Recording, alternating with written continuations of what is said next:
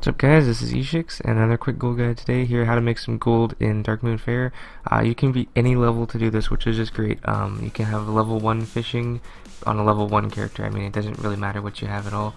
Everything works fine.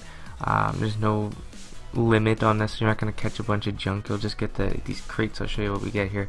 We'll be fishing in the shipwreck debris, which you can find all the way around the island on the shorelines. If you have a character, a high level character, you want to do this, try to go for a character like a Death Knight or a Shaman that has water walking, because it does help out a lot. So you can just walk on this, because some of them are out here a bit and you probably won't be able to cast from the shoreline. So we're going to be walking around the shoreline here to about this area and then back down to about here. Over here it doesn't really have much, if any. I haven't really noticed any over there, so I'm going to say disregard this whole side. But all the way around here to the bottom and just going for the shipwreck debris, it should be all over the place. Like I said, there was a little bit of competition, so might not be as many as usual, but that's fine, I'll do it anyways. Alright, so I'm going to go do this for about 15 minutes, and I'll be back, and we'll see how much gold I actually made.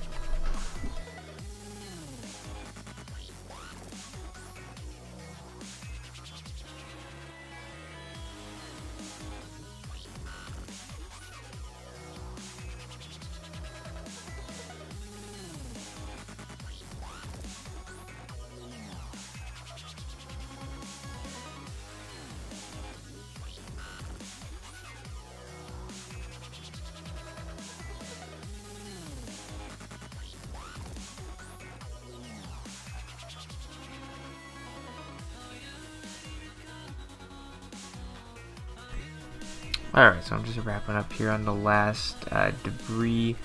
During the beginning there wasn't many, to be honest, around the island, but like the last 5 minutes of the run here, it just picked up amazingly. I think a couple guys left or something, because just how many are popping up is ridiculous. It's like every 5 feet there's one now, which is kind of what I expected at the beginning, but I mean, there was a bit of competition.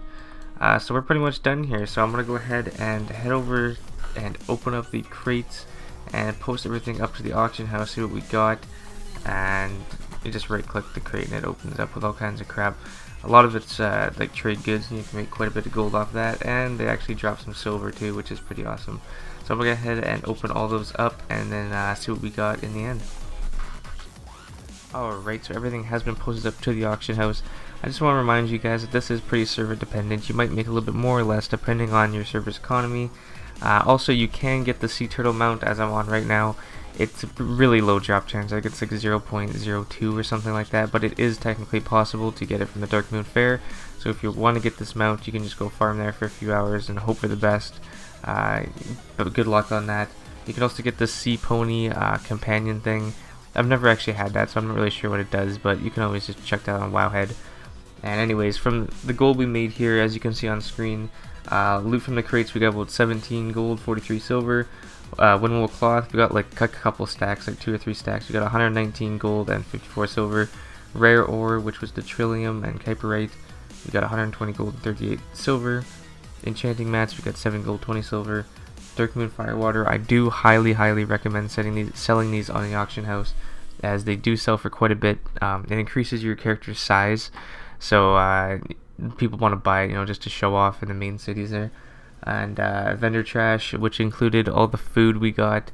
There wasn't much buff food, it was mostly just the normal stuff, but that and some health potions. I really didn't feel like selling it on the auction house, because it might take a while to actually get out of there and get my gold for it, so I just ended up vendoring all that to make it fair. And as a bonus, we got 4 motes of harmony, which is always nice. And I mean, I didn't really expect that. I didn't know you actually get motes of harmony there, but that's pretty awesome.